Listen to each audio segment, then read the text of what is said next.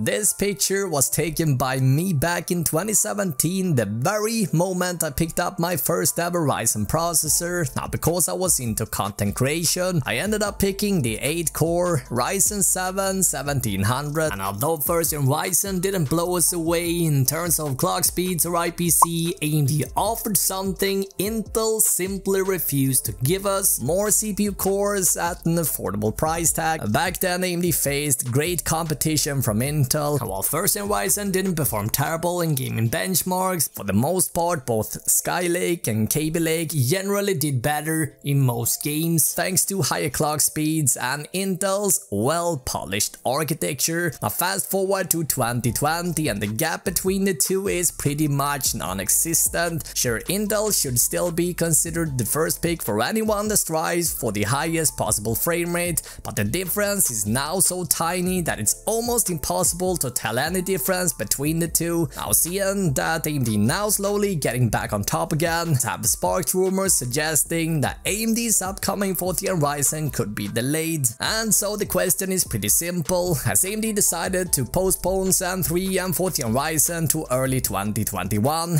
In case you're a bit out of the loop, Zen 3 was originally said to come out in September 2020, but according to a recent rumor coming from Taiwan's biggest newspaper called DigiTimes, this is translated by Shiko Kwa, aka Retired Engineer on Twitter, AMD seems tempted to delay next gen Ryzen a bit. And in today's video guys, we gonna discuss this, and it turns out AMD has actually responded, and I think you're going to be pretty happy what they had to say. Now before we dive into this, what do you think about this? Does delaying Zen 3 make any type of sense? Share your thoughts down below. So first, let's just take a step back and look at it from AMD's point of view and try and understand this. Why would AMD wanna delay things? Well, according to most people, it wouldn't be because of any technical difficulties, but simply due to consistently strong demand for Ryzen 3000 series and lack of competition from Intel. See, originally Intel was supposed to ship 10nm in volume this year for the enthusiast market, but according to DigiTimes, Intel simply won't be able to accomplish that, and if that wasn't enough, Comet Lake isn't doing that good either. And although Comet Lake is a fast processor, it is still stuck on the same architecture that Intel developed back in 2015. There are however brighter times for Intel, as they're planning to launch Rocket Lake at the end of 2020, but it should be said this will be the earliest date, and obviously things could be delayed.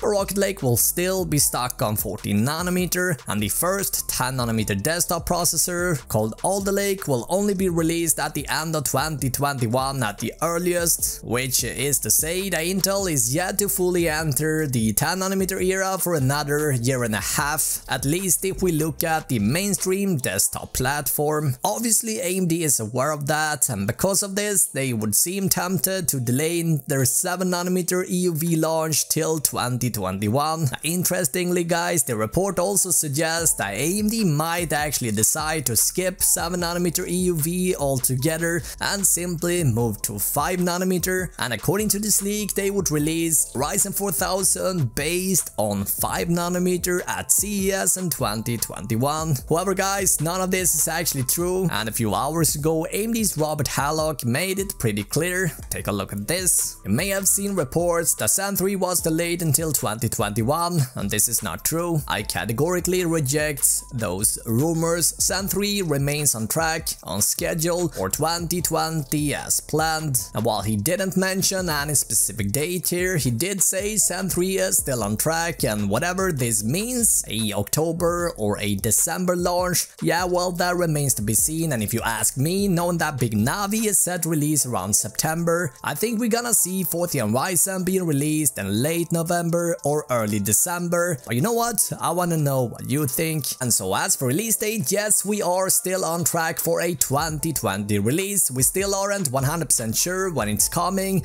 but I'm gonna keep you guys informed. So you wanna make sure you stay subscribed and you click the notification bell so that you don't miss out on any juicy updates. Also, just to clarify things, Zen 3 is not taking the step to 5nm. We are still on 7nm. In case you're interested in specifications as well as pricing for upcoming 4th gen Ryzen, I have a video linked up down below that covers all the the juicy details, guys. Honestly, I cannot wait for next gen Ryzen CPUs, and knowing that all existing B550 and X470 boards also will be fully compatible makes Zen 3 even more promising. Imagine being able to toss out your old 2nd gen Ryzen for 4th gen Ryzen without having to change any other parts in your PC. Makes me wanna giggle on the inside. Again, I would love to hear your opinions on whether you're excited for what Zen 3 could bring. But before we end this video, I got one more tiny thing I wanna show you guys. So as we know, it's never really been possible to play any games on Intel's integrated GPUs, but it seems like Intel wanna change that with this CE architecture, and we should see this architecture being introduced with the Tiger Lake processor family for laptops. While we don't know what exact specs CE will offer in portable form, Intel's performance strategist Ryan Shrout decided to take some time off and show what the Tiger Lake Ultrabook